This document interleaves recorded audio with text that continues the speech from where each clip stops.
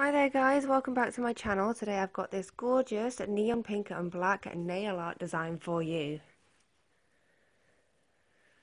So to start with, you're going to take any black polish of your choice, paint your thumb, index and pinky finger, and then take any white polish of your choice and paint your middle and your ring finger. Now we're going to do a gradient on these two fingers. The white is just to help the colours pop, so it doesn't have to be perfect. And then obviously, because we're going to be using the sponged method for the gradient, we want to protect the skin around our nails with some liquid latex.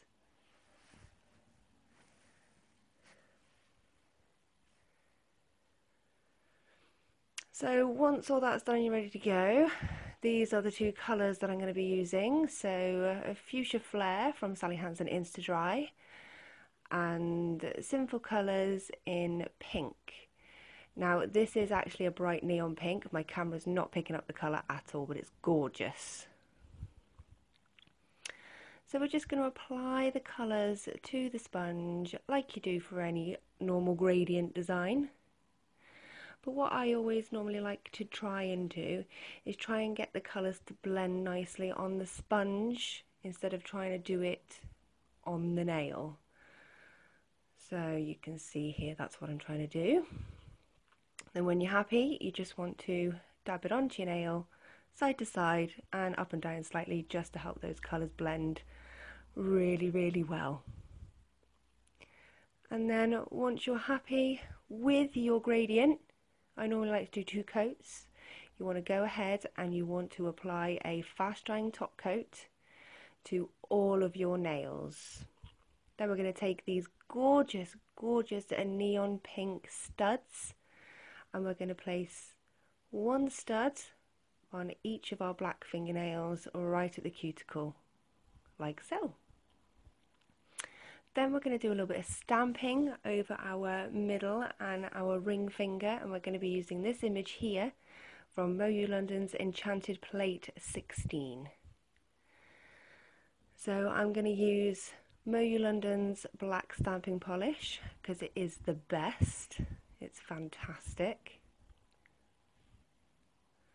And for stamping, I'm actually going to be using Moyou London's super sticky marshmallow rectangular stamper, because I just find it's so easy to use, especially with a detail like this.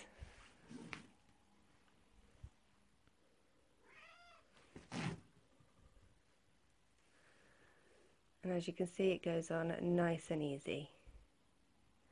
Beautiful design.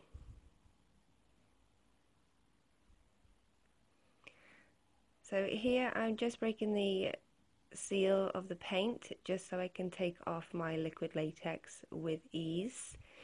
If you don't do this, I find that it starts to pull off the design as well. So there we go. Look how easy that comes off. Perfect. And then when you're done, you just want to go ahead and apply your favourite top coat to all of your nails.